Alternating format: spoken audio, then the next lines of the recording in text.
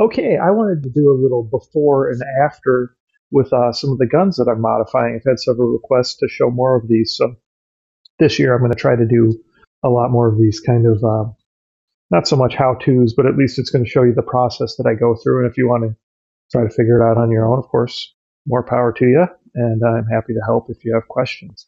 So now that I have a 3D printer, it really opens up a lot of the customization I can do with my different gel blasters. And lately I've been looking at the AK-47 because there's a lot of options out there based off of airsoft AK-47s. So the specs are close, but they're not perfect. So a lot of these things I print, you still have to end up modifying. So there's still going to be some filing and sanding. Luckily, I have a lot of benchtop sanders, spindle sanders, belt sanders, disc sanders, that really help speed up the process. You could do it by hand too, it just take a lot longer. And then I have a lot of power sanders as well. So this is going to be my next AK-47 build. And I wanted to go ahead and show you what I've got ready here, right? So we can see some different 3D parts. We'll talk about that. So here's the main kind of body of the Anstoy AK-47 or AKM-47 large milsim. And this is going to allow it to be used as intended. Like I won't be modifying anything so that, sometimes I modify things where this is shortened and then this piece can't be taken out, which is fine. Just the way this one works, it's going to allow this to just, stay in the same kind of footprint. All I really had to do on modifications here, as you can see, I had to cut a small area here, and I'll show you why.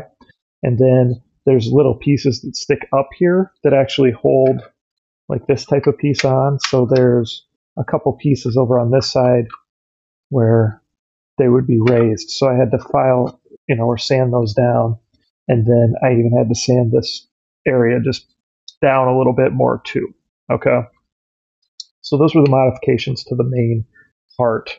So the reason why I had to cut here is because I wanted this front grip handle to line up with that.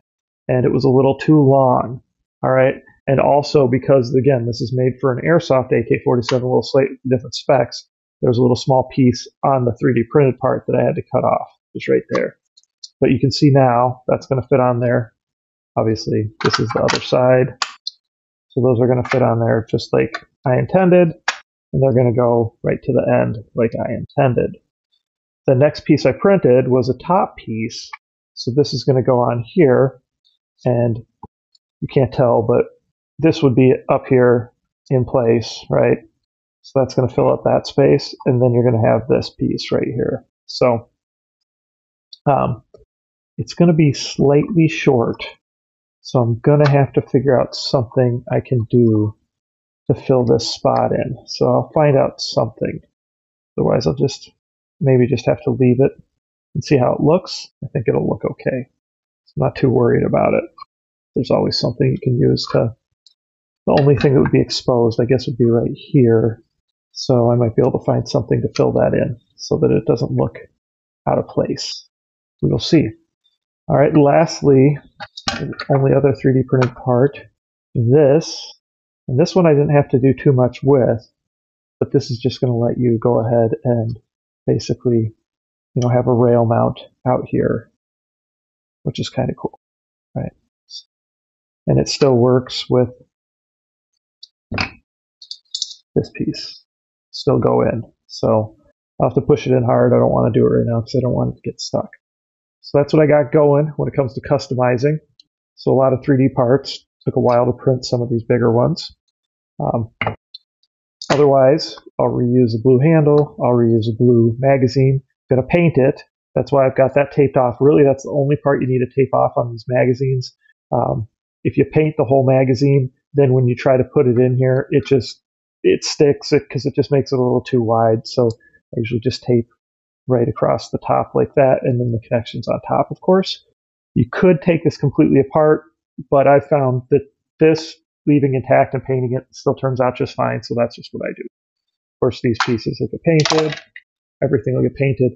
When it comes to painting, wash everything good, soap and water, let it dry.